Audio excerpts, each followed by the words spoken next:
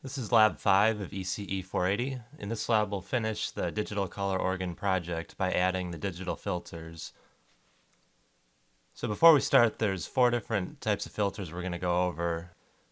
First we have low pass, then high pass, band pass, and also band stop. These are the generic 4 filter responses that you're going to see in either analog or digital filters, so it helps to have an overview of what we're going to be looking at in this lab. So in this lab, we're only going to program and test low pass, high pass, and band pass, although the MSP430 does have the capability to do band stop as well.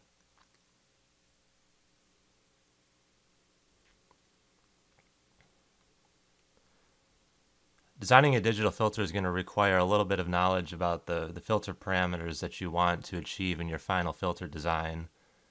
These are referred to as the pass band and the stop band. And then in between that, you have what's called the cutoff frequency. That's the transition between the pass band and the stop band. 2 criteria we're going to look at in the design are what are called pass band ripple and then stop band attenuation. In a perfect filter, there's no pass band ripple, and then also in a perfect filter, the stop band attenuation would be infinite.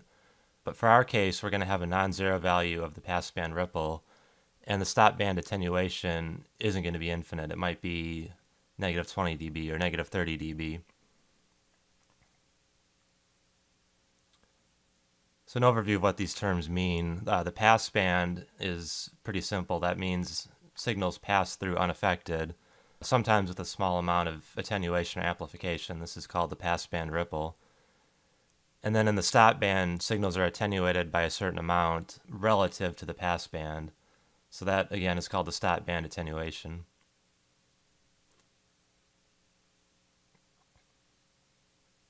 We also saw this in the graph above. The frequency in between the pass band and the stop band is called the cutoff frequency.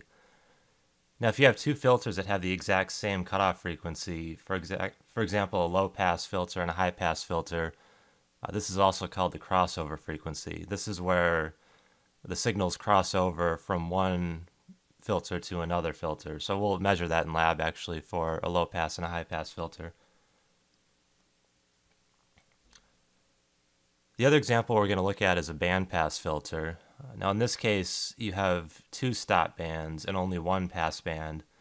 And then in between these transition points between a stop band and a pass band is a cutoff frequency. So in this case, we have 2, both an upper cutoff frequency and a lower cutoff frequency.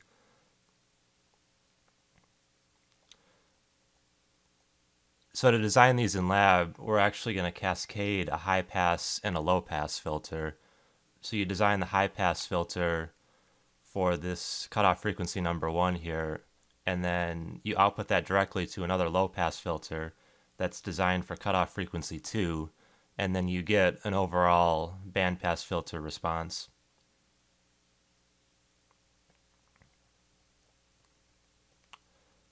While you're designing these filters, they're going to ask you whether you want a Butterworth filter design or a Chebyshev filter design. Now these are the same 2 types of filters you would see in analog filter design, and you can measure the same kind of response characteristics in a digital filter as well. So the basic difference between these, we can consider the pass band ripple and then also the stop band attenuation. So a Butterworth filter is going to have a very flat pass band, which is desirable sometimes. That means there's very, very little or no ripple at all. The trade-off is that in the stop band, for the same order filter, the cutoff isn't going to be as sharp compared to a Chebyshev. So basically what you're doing here is you're trading off pass band ripple performance for stop band attenuation. So depending on what kind of response you want, one or the other might be better. For us, we're going to want the best response possible with the lowest amount of filter coefficients. So we're going to go Chebyshev for most of the filters in this lab.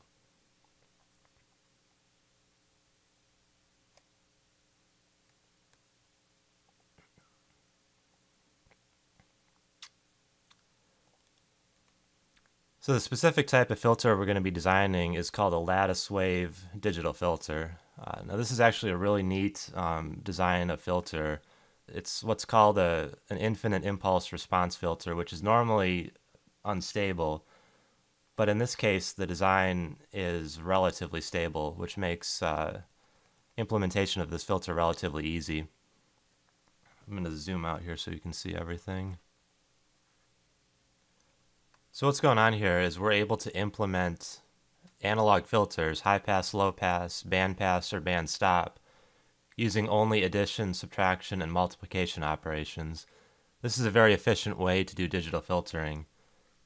The input sample here is simply your ADC10 mem register, one single sample of your analog signal set to a temporary variable, and then that's run through these three different adapter blocks here. The number of adapter blocks in the filter determines the order of the filter. So in this case, there's 3 adapter blocks. This is a third order low-pass filter. So this sample will be run through all the different adapter blocks, and the design equations for each adapter block are given here. These are also in the application note that we're going to be using throughout this lab. Each adapter has both an alpha variable and then a delay variable. For this first adapter, it's alpha 0 and then delay 0. The alpha variables determine the response of the filter, and then the delay variables are simply temporary storage variables that are used as RAM for the filter. So at the output, you'll get these two output variables, out P1 from adapter 0 and then out P1 from adapter 1. And if you sum these together, that'll be a low-pass filter output. You can also subtract these two outputs, and then that'll give you a high-pass filter output with the same exact design equations. This will be very helpful when you're doing the lab.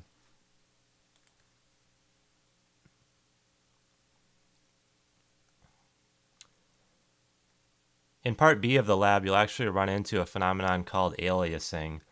Now, you might remember this from some of your signal processing classes, but if you don't, this is a phenomenon where high frequencies can imitate low frequencies depending on the sampling frequency that you choose.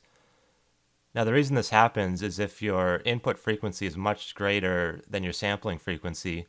For example, in this signal, if we only take 3 samples, well, there is 1, 2, 3, 4 cycles of the input signal, we can actually trick the analog to digital converter into thinking that this is a much lower frequency sine wave than it actually is. So the way you can get around this is by filtering the input signal to limit the bandwidth and prevent aliasing. So if you remember back to lab 2, we added an analog filter between the input to the MSP430 and the output of the line input summer and the microphone amplifier. Now, the reason for this filter was to prevent aliasing.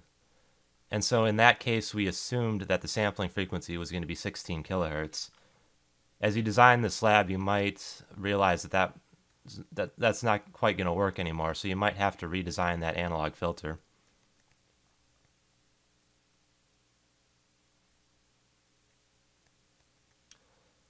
Here's our final design for the digital color organ.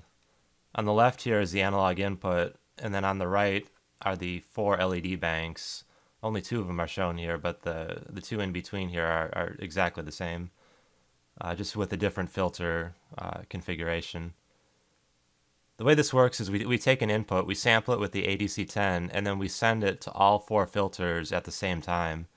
And each sample is filtered and then used to control a timer output, which will pulse width modulate the LEDs. So our final design will have 4 total filters, a low-pass filter, then 2 band-pass filters, and 1 high-pass filter. That's a total of 4 lattice wave digital filters. And then you might be wondering, how can we implement 4 pulse width modulation outputs with only 2 timers? Well, if you remember, it's not dependent on the timer, it's dependent on the capture compare register. So there's actually 5 capture compare registers that we can use in this variant of the MSP430.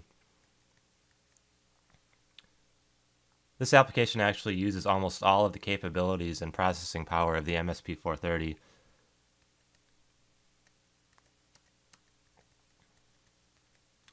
Alright, so the concepts we're going to cover in this lab are mainly programming lattice wave digital filters, but then we're also going to look at ways to optimize these filters and run more efficiently on the limited processing power of the MSP430. And then finally, you're going to dive into the design of a 4-channel color organ and make the low pass, the high pass, and the band pass filters to a set analog filter specification. And also in part A, you're going to measure the cutoff frequency of a digital filter using the signal generator as a source, and then just sweep through the frequency and watch how the response changes. So the only additional background material you're going to need is the Texas Instruments application report number SLAA331. You can find this simply either by going onto the Texas Instruments website or Googling the number SLAA331. So this is Lab 5 of ECE 480. Thanks for watching.